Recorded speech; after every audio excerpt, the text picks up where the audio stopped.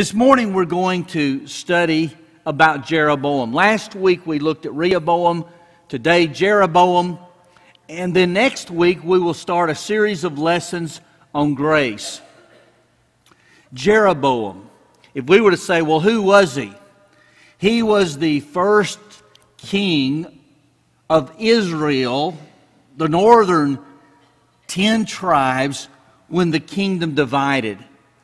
And I recognize that this graphic doesn't show up so great, but at the top of that tower is a golden calf.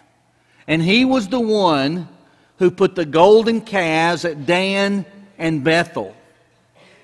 And an interesting thing, too, about Jeroboam is as you continue to read through Kings, you'll find subsequent king after king after king compared to Jeroboam. And then there's this phrase, Jeroboam, the son of Nebat, who made Israel to sin. In fact, I have an idea that the majority of you could have quoted that, because when you read your Bible, there it is again, there it is again, there it is again. Jeroboam, the son of Nebat, who made Israel to sin. And you know, as I walk away from reading that again and again and again, now I know someone might think, well, we learned that Jeroboam, the son of Nebat, made Israel to sin. But I think that we could also conclude something else. Something that would have to do with me or you and kind of everybody else. No. I'm not going to be king of Israel, and you're not either. But I would think this, that every one of us will find ourselves in some way in a leadership position. And a leadership position where we affect someone spiritually.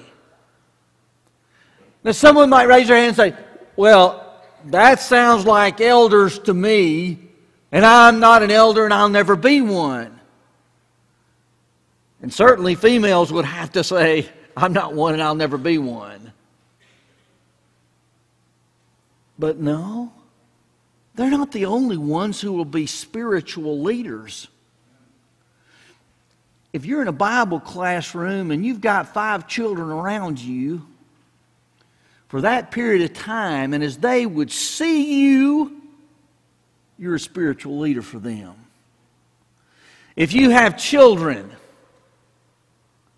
dads, you're a spiritual leader for them. Ought to be. Moms,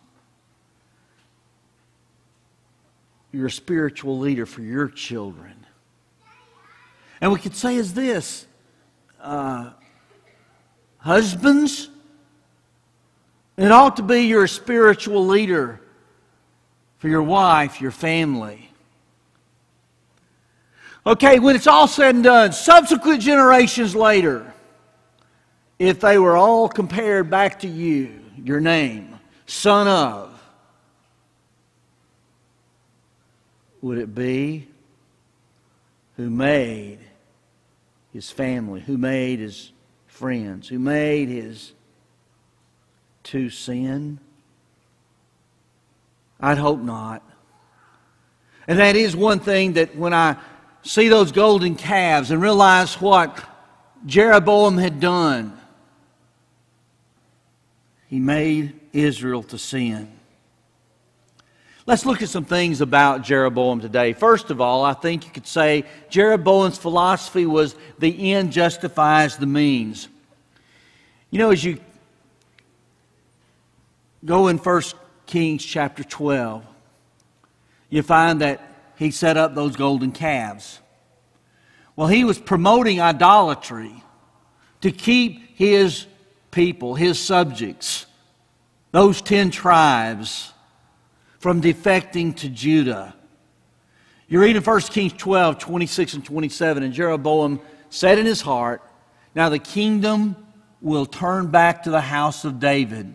If this people go up to offer sacrifices in the temple of the Lord at Jerusalem, then the heart of this people will turn again to their Lord, to Rehoboam, king of Judah. And they will kill me and return to Rehoboam, king of Judah. It's kind of like, I'm king, I want to be king, and I'll do anything to stay king. In other words, the end, staying king, justified whatever he would do, that is, in his own mind and in his own heart. That's why he set up those golden calves at Dan and Bethel to keep people from going down to Jerusalem. He knew what he was doing was wrong. Can you imagine any Jew, anyone that had lived at this time period, not knowing and realizing the Ten Commandments? Those basic commandments that you read of, given by God through Moses. And how does it begin? Exodus 20, beginning in verse 1.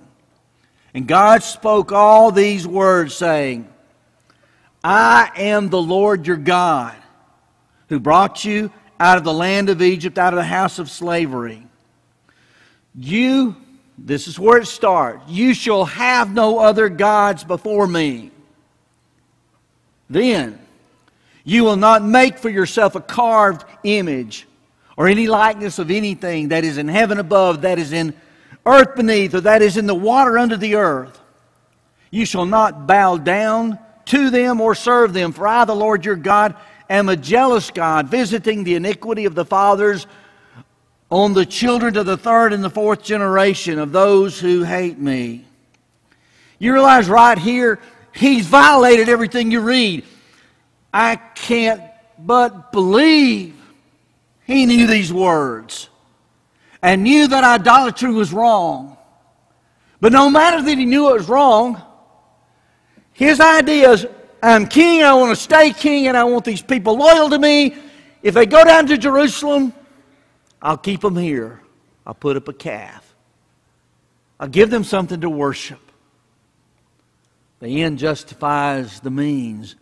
He also knew why the throne was taken from Solomon, and it was taken from Solomon because of idolatry. You see, there's kind of an interesting story in chapter 11 of 1 Kings. Ahijah had been commissioned by God to basically anoint Jeroboam. And he took a garment, a new garment, kind of an object lesson, and he was going to tear that garment in pieces. He's going to give 10 pieces to Jeroboam. And this was just an object lesson to say, well, verse 31 of 1 Kings 11, I'm about to tear the kingdom from the hand of Solomon and give you 10 tribes. That's what those 10 pieces of that garment represented. And why is he doing this? Why is he going to take the kingdom from Solomon? Verse 33. Now, mind you, Ahijah is telling this to Jeroboam. Because, are you listening? Because they have forsaken me and worshipped Ashtoreth, the goddess of the Sidonians, Chemosh, the god of Moab, Milcom, the god of the Ammonites. And they have not walked in my ways, doing what is right in my sight, and keeping my statutes and my rules, as David his father did. Now you could summarize the first half of this just with the one word, idolatry. So not only did he know idolatry was wrong, he knows that it's idolatry that has caused these 10 tribes to be ripped away from the house of Solomon. But you see, the end justifies the means, doesn't it? I'd suggest, too, he suffered from a lack of faith. Now, I know someone might say, yeah, I'd say so. Idolatry, certainly a lack of faith. But you see, God had promised him Look at this in 1 Kings 11:38. This is what, through Ahijah, Jeroboam learns. God is saying to him, if you will listen to all that I command you, and will walk in my ways and do what is right in my eyes by keeping my statutes and my commandments as David, my servant, did, I will be with you and build you a sure house as I built for David, and I will give Israel to you. So Jeroboam has been given a promise that you're not going to lose. In fact, as much as I wanted to establish David, and oh, by the way, I did, he keeps 2 tribes, Benjamin, Judah. I'll do this for you, Jeroboam, if you do what I say. So, you see, he didn't have to build those golden calves. He just did what God told him to do. God says, I'll establish your kingdom. Okay, that's Jeroboam. And the end justifies the means for him. But, sadly, sometimes religious people today will do the same thing. The end justifies the means. Now, the end, maybe it's so that, everybody leaves so kind of excited that they'll come back. And so we have to do whatever to make sure they leave excited and want to come back. That may be one, as it were, end. There could be many others. Like I said, maybe it's not so bold as a golden calf, but unauthorized practices that keeps, so it's thought, the interest of people. May find it in the form of instrumental music, which, frankly, instrumental music in worship is unauthorized. That is, you don't go to the New Testament and read of the worship of the Lord's church and ever find a command or an example or an inference of God's people singing with an instrument. The music that God authorized was simply singing. Beyond that, it would be unauthorized. Or maybe Lord's Supper on a Friday night. Again, you don't go to your New Testament and find authority for the Lord's Supper on a Friday night. You do find God's people on the first day of the week, Acts chapter 20, verse 7. And so if we're going to do things the way God said do it and not change it, have the Lord's Suppers on Sunday. Or maybe it's the observation of a man-made religious calendar. Or maybe it's a refusal to deal with negative or controversial topics. And so, in other words, everything feels good. No challenges. But we have to be careful. Friends, the end does not justify the means. And oh, by the way, too, watch out what the end is. Then there was Jeroboam's thinking. His thinking, God's way is too hard. Jeroboam convinced his people that God was requiring too much by expecting them to go to Jerusalem 3 times a year for feast days. 1 Kings chapter 12, verses 28 and 29, you read, so the king took counsel and made 2 calves of gold. Somebody might say, what is it with Israel and calves of gold? Back at Sinai. And at Sinai it was Aaron. Aaron, how is it you're doing this? And he said to the people, you have gone up to Jerusalem long enough.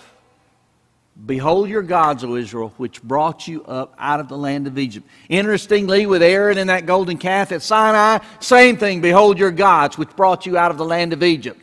Once again, what is it with Israel and the golden calf? And these are the gods that brought you out of the land of Egypt. Then he put one in Bethel, the other in Dan. The whole idea, he's justifying it.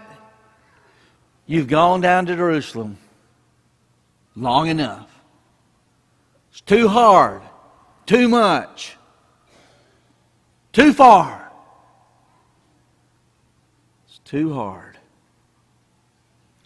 You know, sometimes today people would want to water down or minimize the Lord's teaching in the New Testament.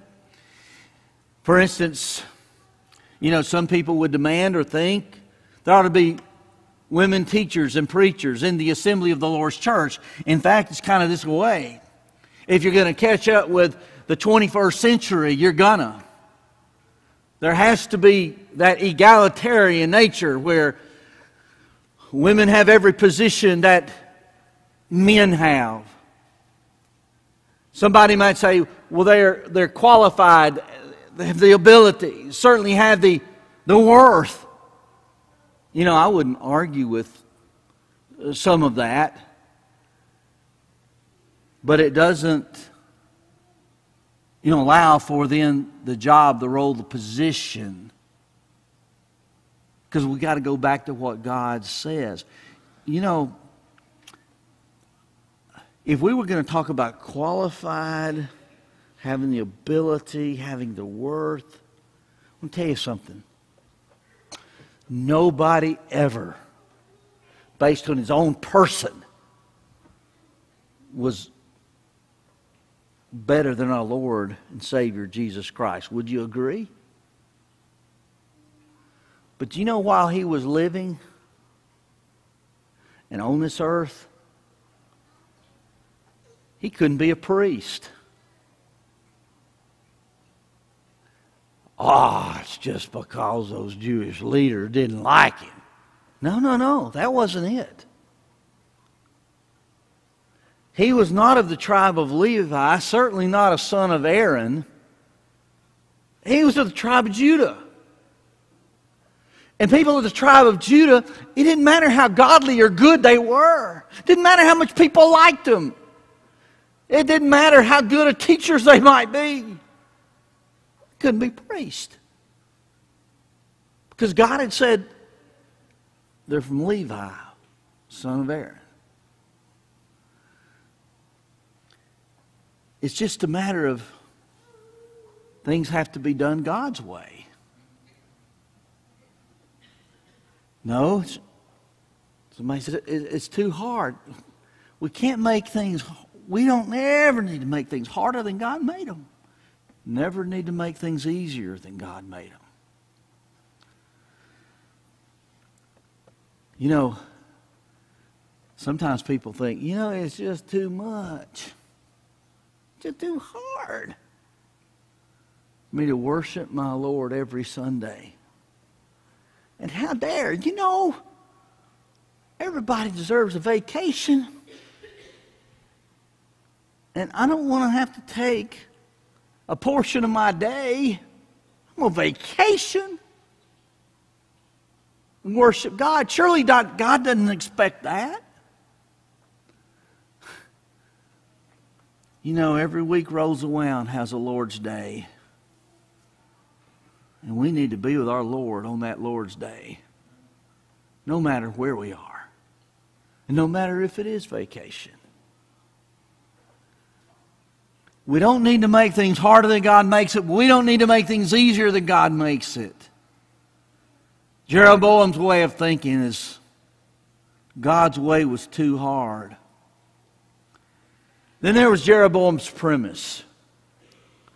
His way was just as good as God's way. You see, he thought Jeroboam, his plan of worship, was going to be just as good as God's plan of worship. Look what he changed. He changed the place. God's place was in Jerusalem. And Jeroboam's places were at Dan and Bethel. So he made those changes. He thinks his way is just as good as God's ways. He changed the priesthood. God's priests were of the tribe of Levi, Deuteronomy 18:1. Jeroboam's priests were not of the tribe of Levi, 1 Kings 12:13. He's thinking his way is as good as God's way. He changed the day of worship. God's Feast of Tabernacles was the 15th day of the 7th month, Numbers 29:12. And Jeroboam's prescribed day was the 15th day of the 8th month, 1 Kings 12:32. He's thinking, once again, my way is just as good as God's way. He changed the object of worship. Of course, the clear teaching is the object of worship is God, Exodus 20, 3-5. But Jeroboam's object of worship was the golden calves. Once again, he's thinking, my way is just as good as God's ways. Now here's the reason. This explains it all. Look at 1 Kings 12:33. He went up to the altar that he had made in Bethel on the 15th day of the 8th month, in the month that he had devised of his own heart. In the month that he had devised of his own heart. Nothing to do with God. It's all to do with Jeroboam. See, he's thinking his way is just as good as God's way, and this we have to be so careful of. By the way, Albert Barnes says of this, he said, the entire system of Jeroboam receives its condemnation in these words. His main fault was that he left a ritual and a worship where all was divinely authorized for ceremonies and services which were wholly of his own devising.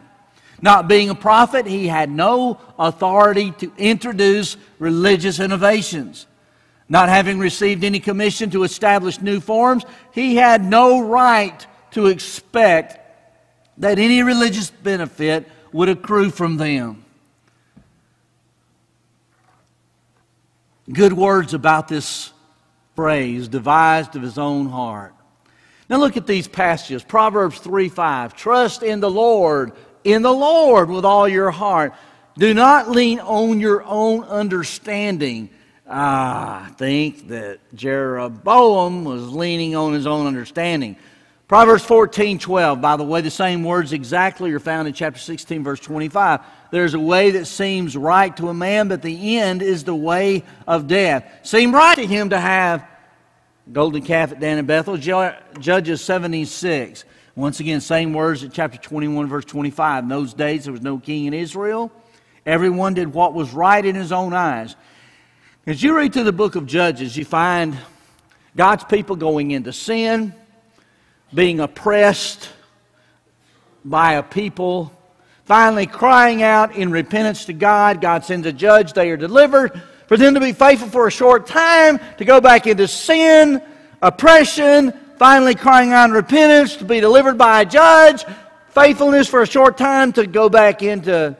You see, you find this pattern over and over and over. It's like, that's the book of Judges. And you know, you're kind of pulling your hair out. It's like, why? And this is the reason why.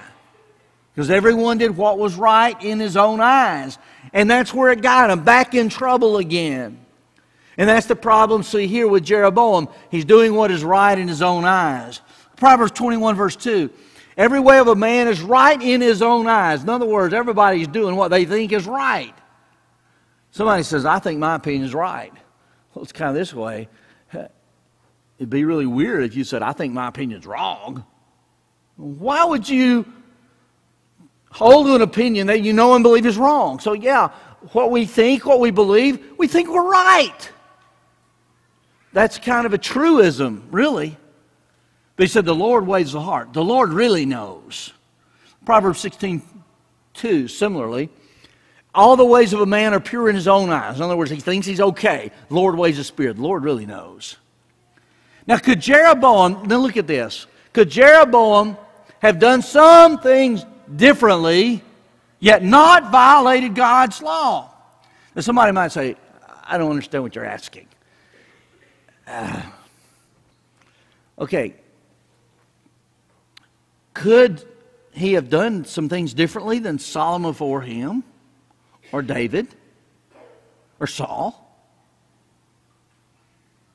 but yet not violated God's law. For instance, perhaps he could have provided everybody with segways for those going to sacrifice the temple. I know somebody says, they didn't have segways then. Okay, no, but if they did, would that have violated anything? There was nothing about how you go. Well, would it have been wrong for him to have built better roads so that there would be easier travel to the feast days? Yeah, I think we can see that why he might have done something differently than his predecessor and not violated anything in any way to do with God's law and God's teaching. But understand this, it was clearly wrong when he devised of his own heart and then violated or changed God's law. In Deuteronomy 4:2, you read, and by the way, if we're going to, first 5 books written by Moses, written about the same period of time, so in essence you can say, even though the first 5 books take a chunk out of your first part of your Bible, all that's written about the same time. It's kind of like these are the first of the written words.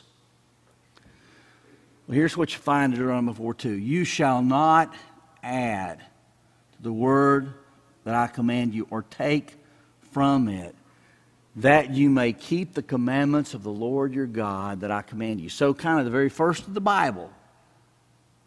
Don't add, don't take from. And a reason, so you keep what God says. But you know what? You go to the very last part of your Bible, probably the last page in your text.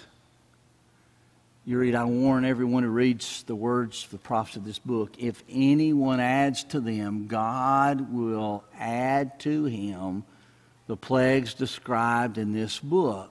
And if anyone takes away from the words of the book of this prophecy, God will take away his share in the tree of life and in the holy city, which are described in this book. So if I go towards the very first, I go to the very end, it's clear. I don't mess with what God teaches. I don't change it. Jeroboam's premise, though, his way was just as good as God's way. 3 things. Jeroboam's philosophy, the end justifies the means. Jeroboam's thinking, God's way was too hard. And his premise, his way was just as good as God's way. There is something to be learned from Jeroboam, isn't there?